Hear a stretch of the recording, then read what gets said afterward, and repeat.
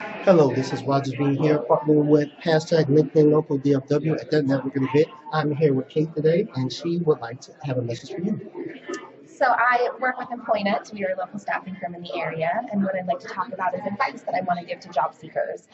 You have a lot of opportunities out there, and my biggest thing for you to understand is update your resume. It's so important that you capitalize those letters. Look for longevity in your work history, making sure that you're communicating with the hiring manager. Once you submit that resume, call them, try to see if you can schedule an appointment, and last but not least, communicate. If for whatever reason you're not able to make to an interview that you have scheduled, call them and let them know. I tell people all the time, you can save your job and potentially earn that job by just a simple phone call. Awesome. Well, thank you so much, Kate, for that, and thank you guys for watching. Thank you.